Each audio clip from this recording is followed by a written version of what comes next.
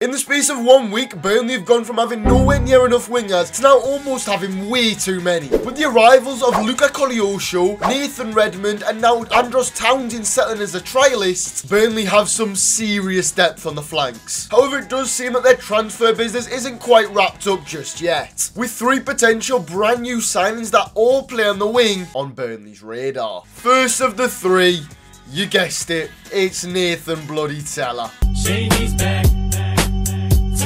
It is well known how effective Teller is in the Burnley system, with his 17 goals last term and all in all shining under Vincent Kompany. Sitting in the top 20% for touches in the opposition's penalty box and also in the top 2% for non-penalty goals, Teller could be a huge asset in the Premier League, especially with the creative likes of Zeki Amdouni now also inside. Despite no official sign or anything to suggest that the deal is close to being completed, negotiations are very much underway, with Burnley allegedly having a 9 million bid turned down. Are you serious right now, bro? Yeah, I have no clue what they were thinking with that offer either. But nevertheless, a turned down bid does mean that negotiations are well underway. It is rumoured that Southampton would likely want around 15 million for Nathan Teller, which to be honest I do think is very reasonable for a player of his calibre and the qualities that he could definitely bring to a championship side that are definitely going to be looking for promotion, which he did last season. Moving on to a done deal in Brun Larsen, who has joined the Claret on a 1-year loan deal with an option to buy at the end of the season. And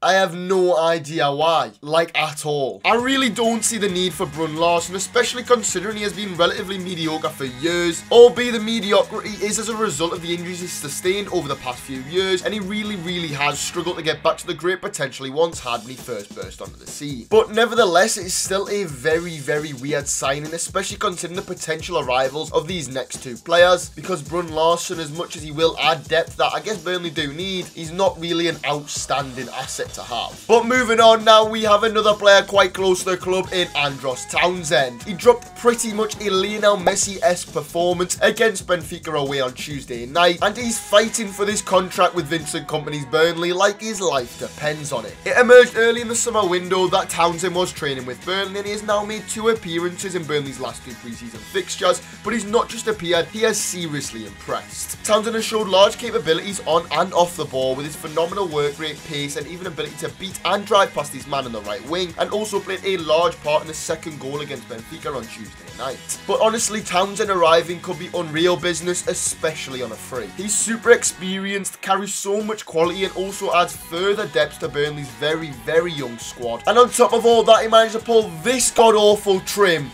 back to having an absolutely luscious head of majestic hair. So, he's used to pulling off miracles and pulling it back from being the underdog, so I'm sure he can help Burnley survive in the Premier League. Now, back to a saga that ages back to the dawn of time.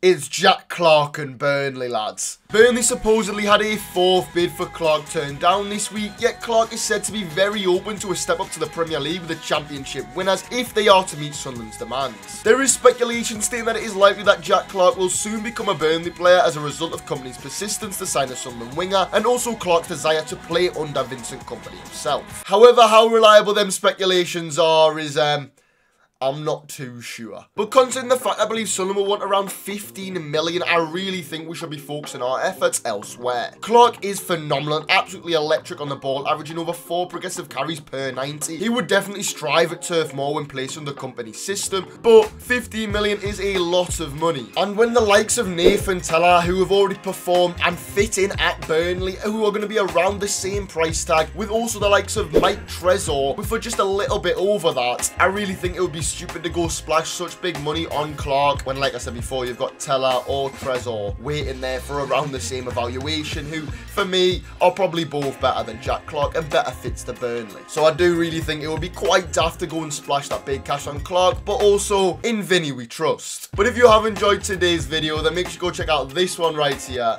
and I'll see you guys in the next one.